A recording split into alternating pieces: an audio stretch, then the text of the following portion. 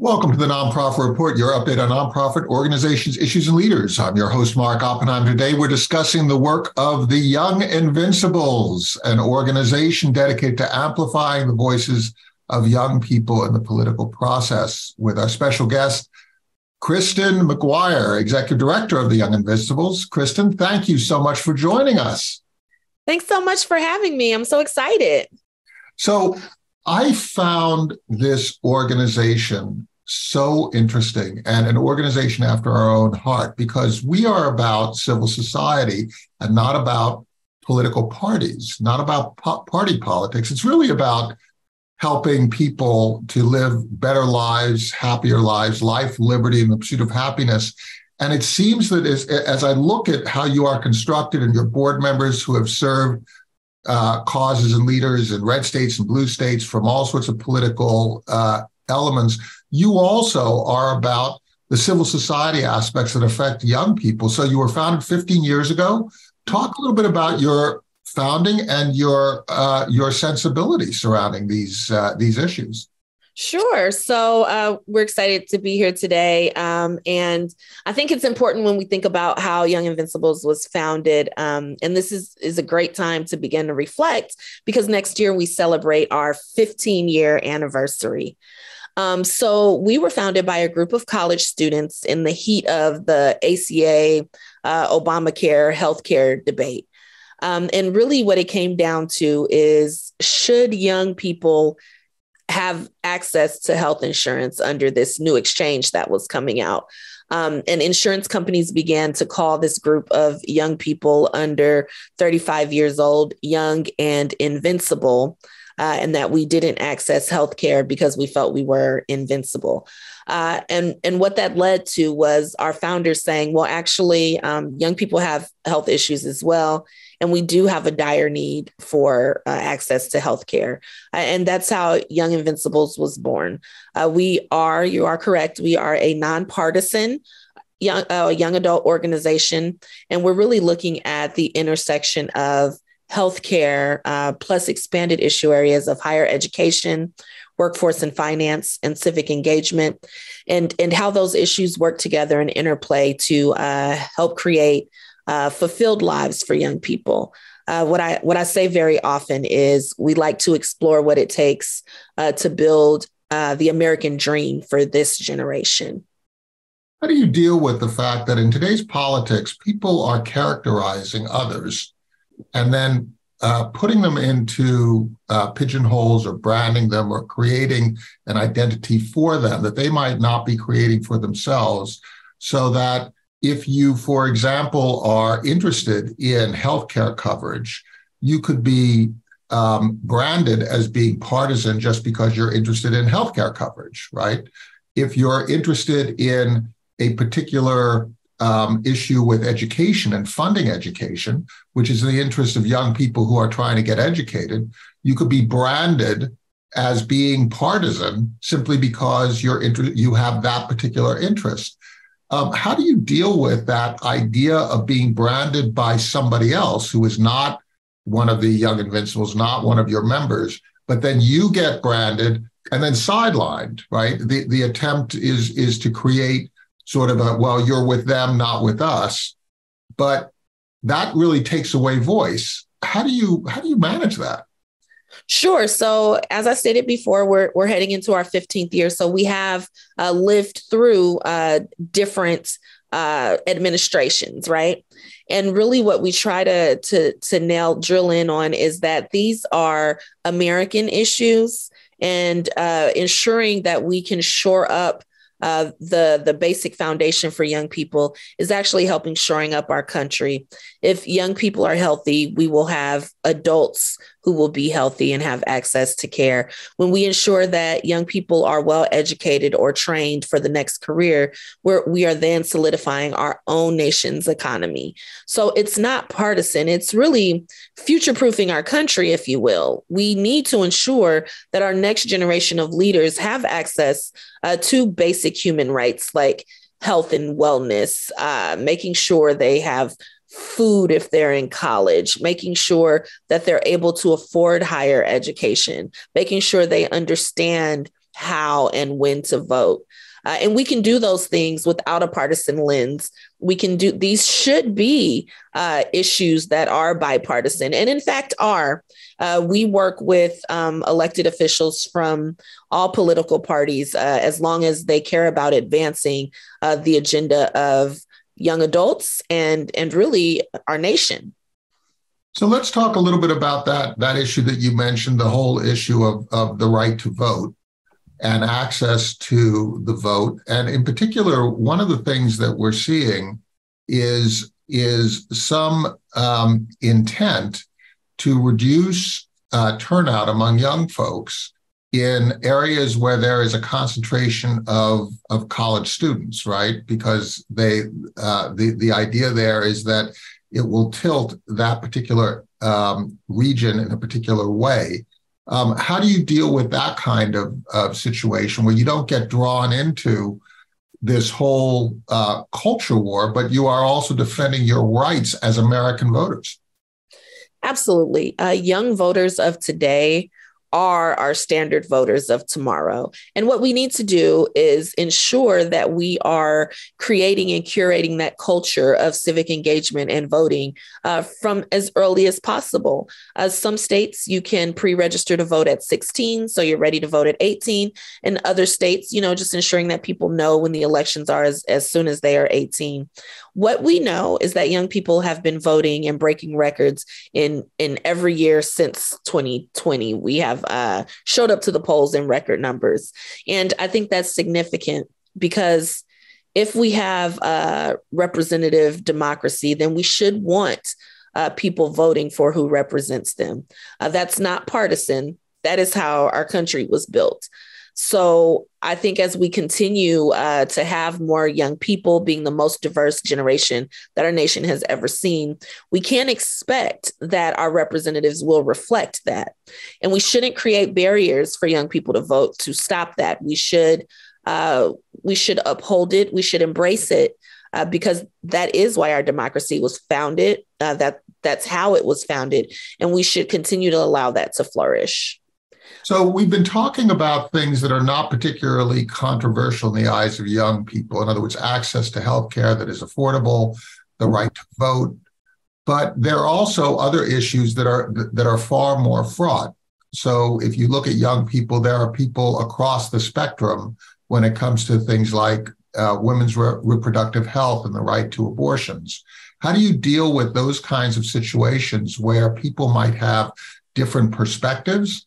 Do you basically not make that part of your advocacy, or do you provide balanced advocacy? Do you take a particular side? How does that work? Sure. So actually, young people are involved in every step of our process through, we have a national survey of young adults. We have national and state advisory boards of young adults. And we also have a leadership development program called the Young Advocates Program. And also our staff is a majority of people under 35. So we really are in tune with young adult voice. And again, we do not consider reproductive rights to be a partisan issue. It is healthcare. And so as we continue to advocate for healthcare to be expanded, reproductive rights are included in our healthcare advocacy.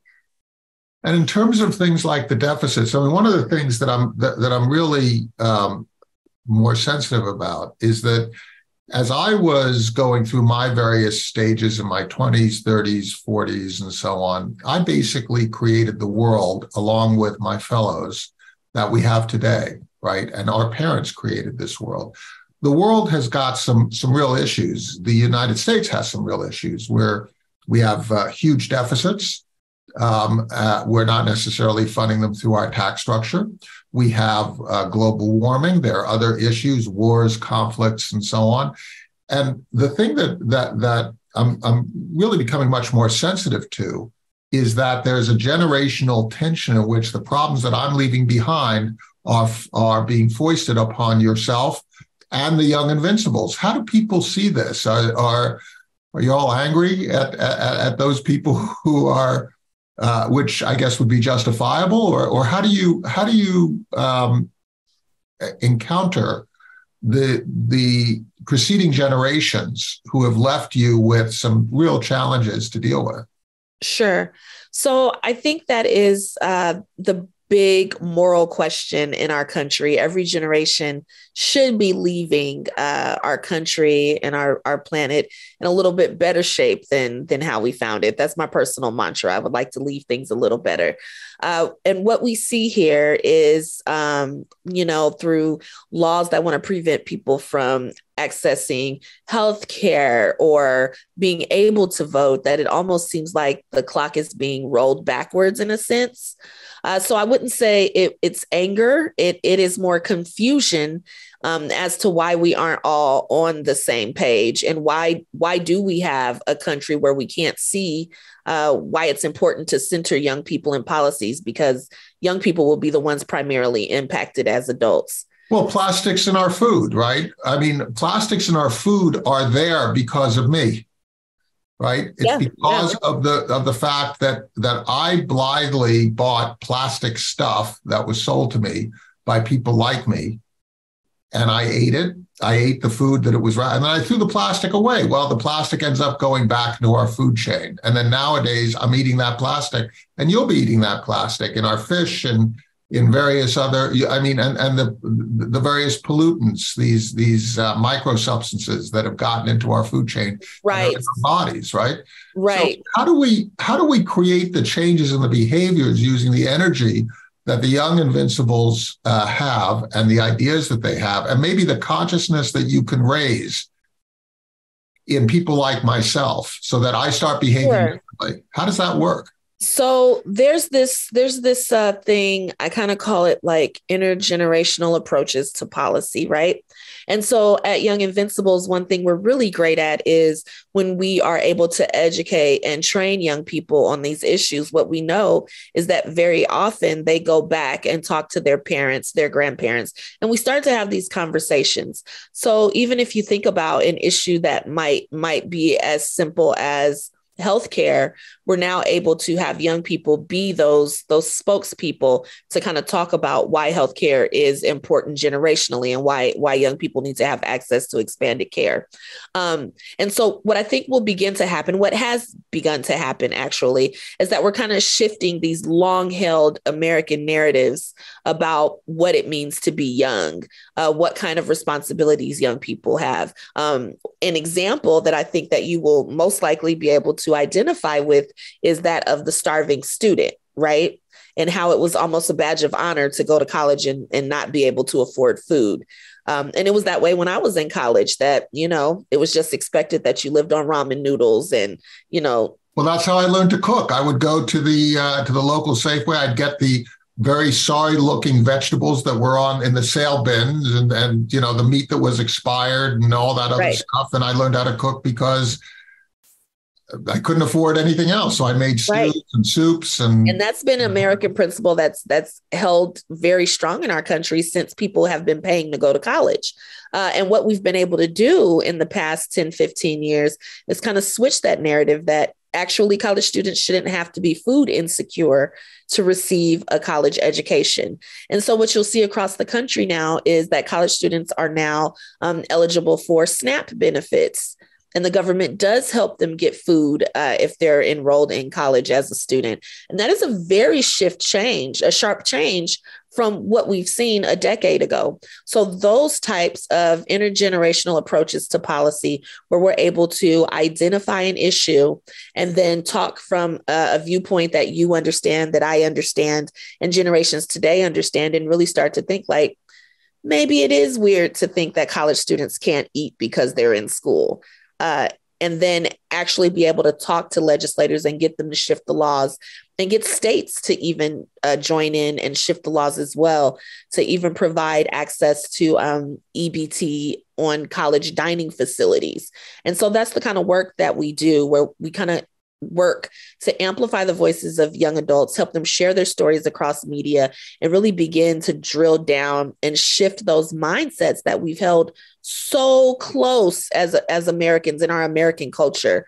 And that's the work that we do. And we do that across all of our issues, really just changing the definition of what it means to be young in America right now. You know, what you're saying is so interesting, because if you take a look at one of the challenges that America has is that of having an educated workforce. So if we make getting an education a little bit more easier, right? It's just like anything else, right? You make it a little bit easier, you make it a little bit cheaper, then more people can actually get an education, right? Or if you make, I don't know, buying a bicycle a little bit cheaper, more people can buy bicycles, right? It's simple market dynamics. Now, if we have more educated young people, we have more people we can hire, right? And all of a sudden, you end up releasing all this creativity that is locked away in people's minds because they haven't had any education to access it and to express it in a way that is commercially and economically useful to themselves. And all of a sudden, you end up with fewer people who need help, right? So what you're doing is you're making an investment in young people in a way that is actually an investment in the country. But what you're saying is that I might not actually be aware of this if I'm deprived of the voice of young people to advocate for themselves. So talk a little bit about the various advocacy issues that you think are at the top of your list. Is it still healthcare and those kinds of issues, or have these evolved over the last 15 years? So we've definitely evolved over the past 15 years, but healthcare is still one of our top priorities. We still have states in our country where folks don't have access to affordable healthcare. And that's not okay, because before we can work on anything, we need to ensure that we have a healthy citizenry. We can't talk about higher education if we don't have healthy people who are ready to embark on a higher education journey. So from healthcare, we now work on higher education, like I mentioned, workforce and finances, and civic engagement. So in our healthcare space, we're absolutely looking at expanding it in the states that that need to be expanded. And we're also looking at the addition of mental health care supports. Now more than ever, we really need to focus on the mental health care of our country, especially our young adults. Post-pandemic, anxiety is at an all-time high, and we need to ensure that we have supports in place to kind of, again, help young people. These are our next leaders, and we need to make sure that they have everything that they need. And we're looking at this as an intersection within higher education as well, because we know many young people can be served in the institutions of higher education. So ensuring that there are basic needs provided there, that students are able to eat, that they have shelter, and also that they have the healthcare supports inclusive of mental health care. In our workforce, we're really looking at, you brought up our tax base, looking at, our tax codes, earned income tax credit, child tax credits, and how they impact young people. That's interesting. So you're looking at the tax code? That's really interesting. Absolutely. So Young Invincibles, we're policy research and advocacy. So we have really smart, wonky people who are checking things out, like why aren't young people eligible for earned income tax credits? And what kind of advocacy needs to happen there. So we actually just released a paper earlier this year. I think it was last month, actually, on earned income tax credit and young adults, as a follow-up to our Financial Health of Young America, where we look at the finances of young people. This is our second time. We did it in 2017, and really look at this generation today and compare it to generations before us. And what we're finding out is we're actually declining. We have negative wealth as opposed to generations before us, where there was a time at 25 where you could be ready to start your family and purchase a home. That is not a reality for 25-year-olds today. So that's a really interesting question. Is it true that proportionately young people pay a larger proportion of their income? I'm talking about people who are self-sufficient now. Right. Are they paying a larger proportion of their income into taxes than other age groups? I would have to check on that, but I would say off the top of my head, there are more young people now. So young people as a whole are paying more into a system because there are just simply more young people.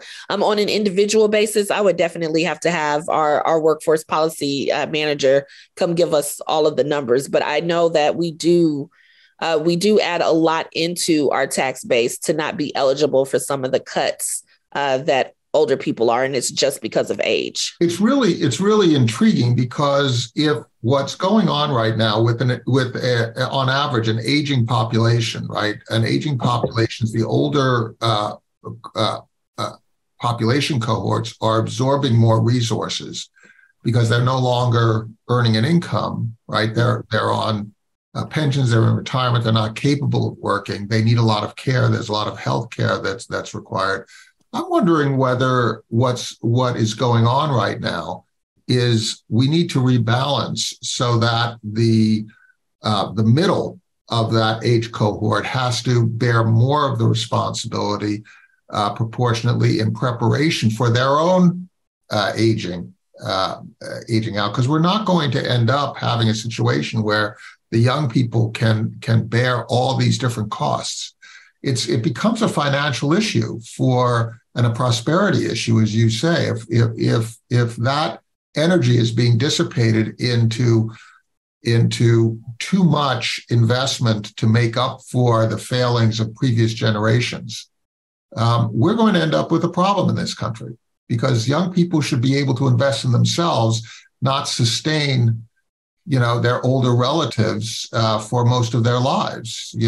It really. And that's the plight of a lot of young adults. While the common myth or misconception is that, young people aren't moved. I'm sure you've heard they don't move out of their parents' homes. And but the true answer is that young people cannot move out. If they are privileged enough to have a family where they can still reside in that home, it's because they can't. We have a housing shortage, an affordability crisis. The wages aren't keeping up. So the world is different. I can remember my grandfather, he worked at a sawmill in Alabama, and he used to tell my brothers and I, just get a good factory job or get a good government job, go get a job at the post office, not knowing that as I entered adulthood, it was a very real notion that we were going to lose our postal system, and there was no post office, right? So that economy, that America does not exist. That factory, get the government job, that doesn't exist for us. And that's why it's important to invest in what we do have, the economy that we do have, which is why higher education and apprenticeships are so important, because we have to have these specialized investments to ensure that we are preparing our future workforce for all of those reasons you mentioned, just to keep up with our country's economy, so that people can move out. Young people are delaying milestones that other generations before us have not had to delay. The age of marriage is increasing. People are delaying starting families. Home ownership, the rate of purchasing your first home is increasing, which then also means that the likelihood of purchasing a second home or income property or anything like that drastically declines the later you purchase your first home.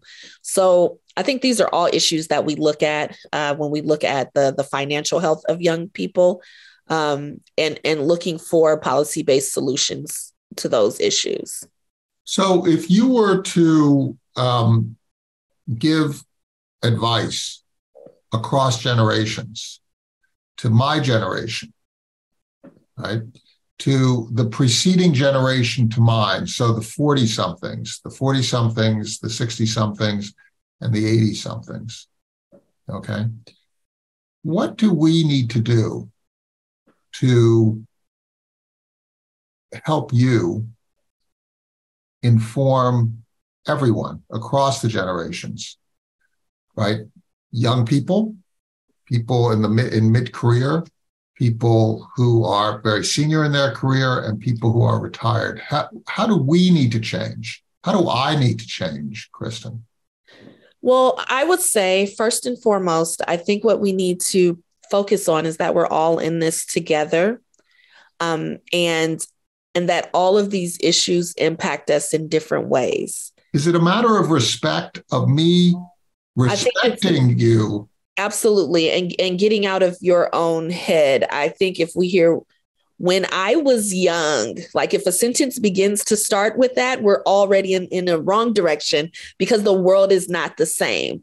And I think if we can really just get down to that basic understanding of course, you didn't have skyrocketing student debt because the system was built in a way where you could go to college and work part-time and just pay cash for your tuition.